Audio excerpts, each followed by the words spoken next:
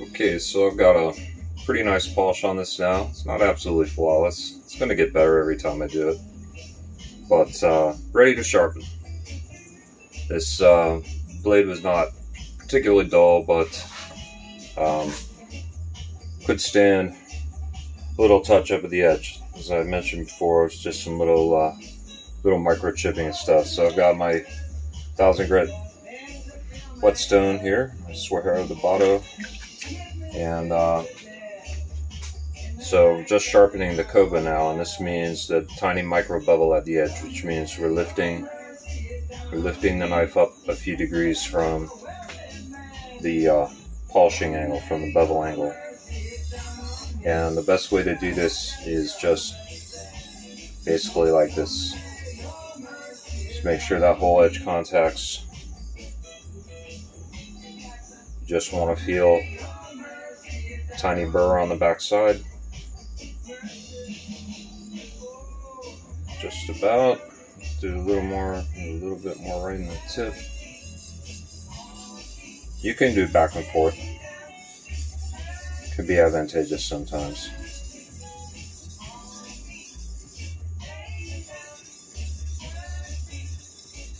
Like that. The micro bevel is just like a little hair's breadth wide and raises just a very, very teeny tiny burr on the back. Okay. Stone. Put this stone aside. I'll clean these later. I'll go to the 4000 grit Suero Debato. And on this stone I will do a very gentle deburring of the backside after I should say before. So now we finally get to the urayoshi. And once your urayoshi is nicely established and flat, there's no need to, you want to preserve the life of your knife by not over grinding your urayoshi, and so it's best to just stick to your fine stones, take it light, and don't overdo it. A little bit more, that's it. This.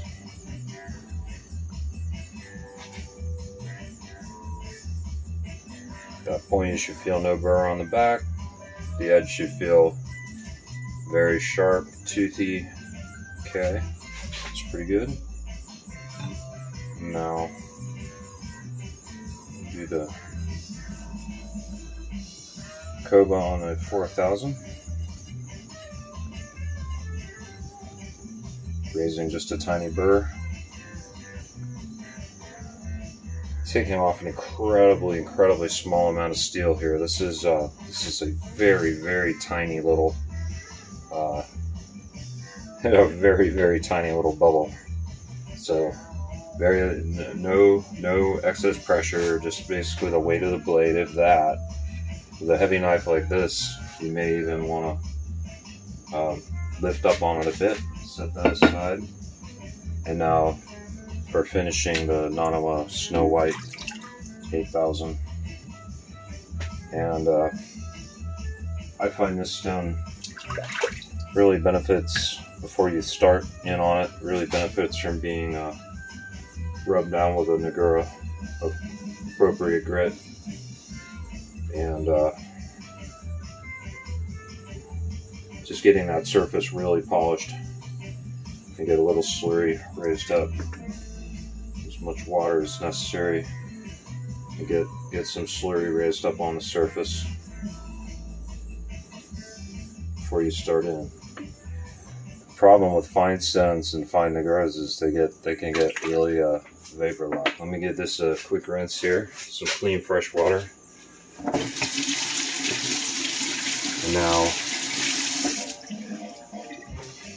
And now the surface should be, oh yeah, it's just glassy smooth, and that's what we want.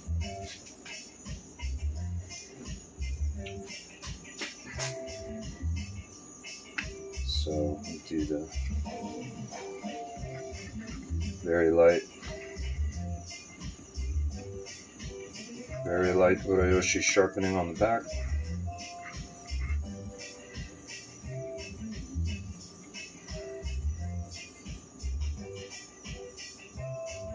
It's looking very nice. A little bit more water. I usually soak this stone for just like 3 to 5 minutes before I start. It seems to help, even though it really is a splash and go stone, but it helps it to not get quite as sticky. Okay, a little bit more tippy tip here. This knife had a very, very slight bend in the tip, so I have to lift the handle just a teeny tiny bit to get the tip of the urayoshi. Okay, and now finish this. Nice. This is a very fine polishing of the very edge of the edge now. You can continue this up into higher grit stones too if you want.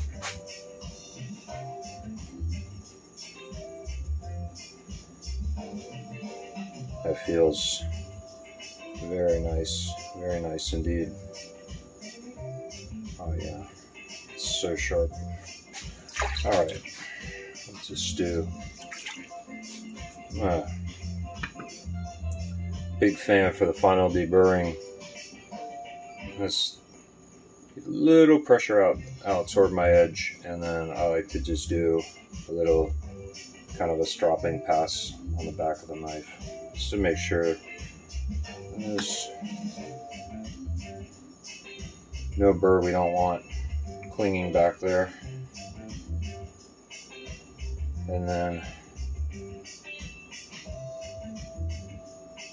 one very, very gentle deburr on that side.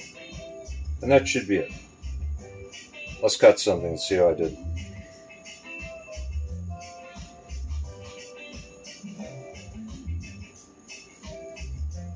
Alright, get it nice and dry. Love how that polish is looking. It's not absolutely flawless, but it's pretty good.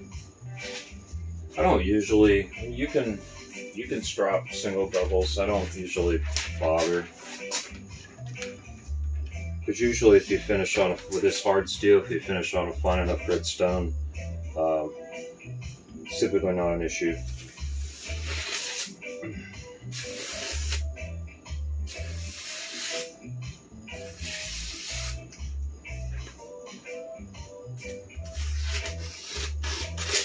A little catching there. May have to do a little more deburring. That's why I always cut test before I stop. So let's get that 8000 back out. Get a little. It's kind of wanting to stick on me. I'm gonna get my cleaner stone out here and just give the surface a little clean. Then rinse this off. I find one thing about this Snow White 8000 is that the surface does need perhaps more than its share of conditioning before use each time. That is, it can get, oh, that's much smoother now. I should have done that first. So, get a beautiful, smooth, crisp edge on the back, and one final quick deburr stroke or two on the front on the Koba, and then it should be good.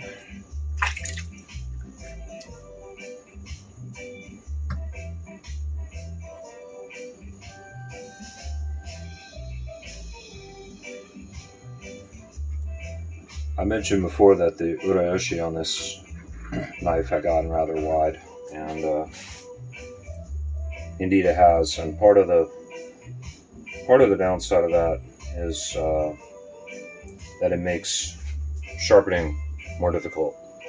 in the sense that you'll get vapor lock on that back side on some very fine whetstones. So having a thin little uroyoshi is definitely a good thing. One more. No pressure. I'm actually holding the knife up now. Okay, let's try that.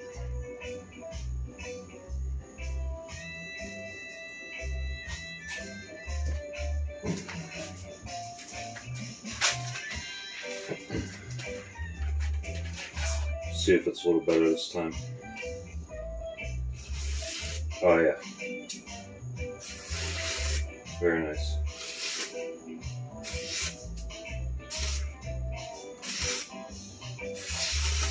So that's it's about 1.5 pounds of serious tuna carver here, or other large fish, chicken, vegetables, whatever you want to use it for. Oh, I got the paper wet in my hand here. Oops. There we go.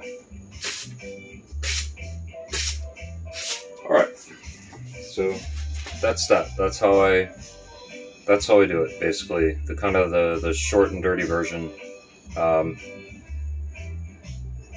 Necessary coarse work on a coarse stone, and then I use the small stones going up a grit to polish and refine the geometry on the bevel, get a nice kasumi finish, and then I sharpen the koba and the uroyoshi, and then deburr on the finest stone until it cuts nice and smooth.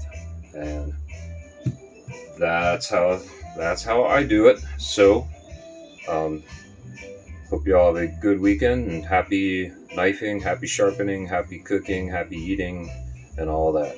Take care. I'll see you next time. Bye bye.